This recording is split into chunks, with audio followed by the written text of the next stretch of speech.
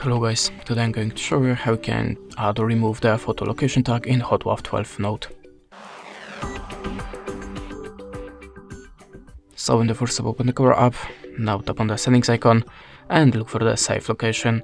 If you want to take the photos with the localization info for the memories in the gallery, for example, just switch it on.